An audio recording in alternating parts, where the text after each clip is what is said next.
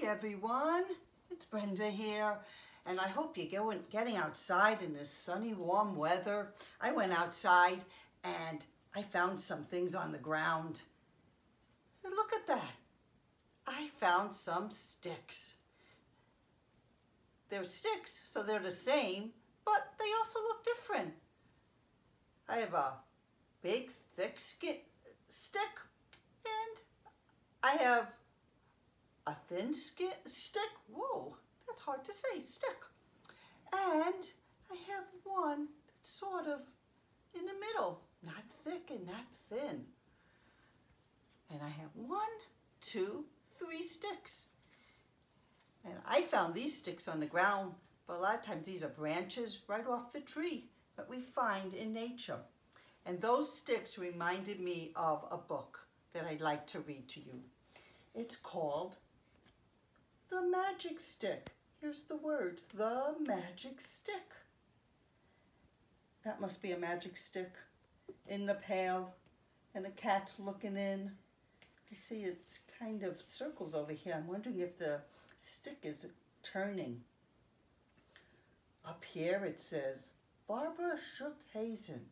That's the person who wrote the book, or the author. And Paige Billen Fry, the illustrator, the person who drew the pictures. I'm going to open up the book to the front page, and I'm going to start reading right here at the top. It says, Rick found a stick right on the ground, just like I did. His sister said, ick. His brother said, get rid of it quick. Stick and ick and quick, they sound alike. They're rhyming words. No way, said Rick. It's a magic stick. And it looks like he's thinking about the stick.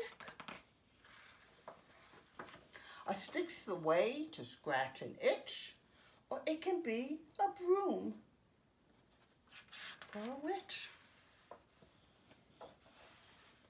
A stick can poke a nice round hole. Looks like he's digging up some dirt, and I see a carrot. Over here, a picture of a carrot.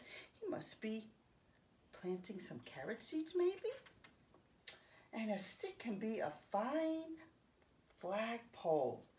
Looks like he might be in a building. There's a window and a door.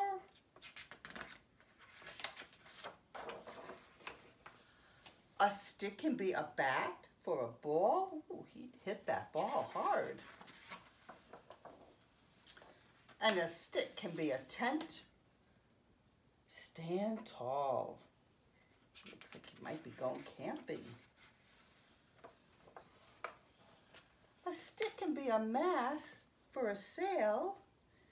He's sailing his boat in the water.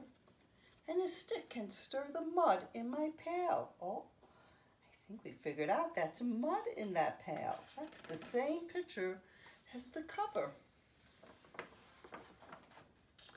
A stick's a pen to write in the sand. It looks like he wrote an R and an I and a C and a K, which is his name, Rick. Or a baton in a conductor's hand. It looks like he's conducting a band with the instruments. Follow me, I'm the leader of the band. They're pretending to play instruments. So many different things you can do with a stick. Lots of things we can use our imagination for. And that's the end of the book. I hope you get a chance to get outside, find some sticks, and see the different things you can think of to do with a stick.